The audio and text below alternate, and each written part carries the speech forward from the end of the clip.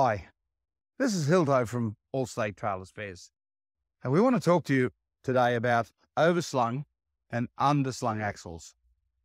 And a lot of people come in here and they're not really sure what an over or underslung axle is. And just to make it really clear, an overslung axle is an axle that goes on top of the spring. An underslung axle is an axle where it goes underneath the spring. So that's fairly clear. Overslung, underslung. In my experience, we always put an overslung axle on everything we make. And here's the reason we do it.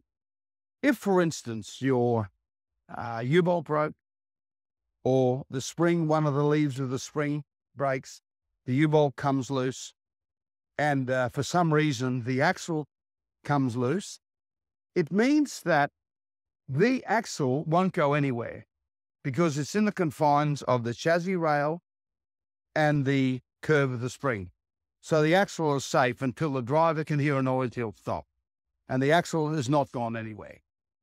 And it hasn't hurt anybody. Hopefully it hasn't damaged the caravan or trailer.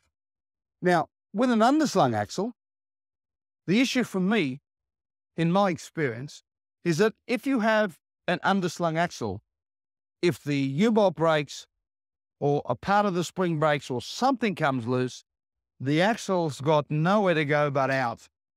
Now, it will be held perhaps on one side, and so you've got this axle on one side dragging backward and forwards and create all sorts of problems on the road, perhaps come off and maim somebody or hurt somebody. So in my experience, we've always found it safer to have an overslung axle. There are many people that use over and under.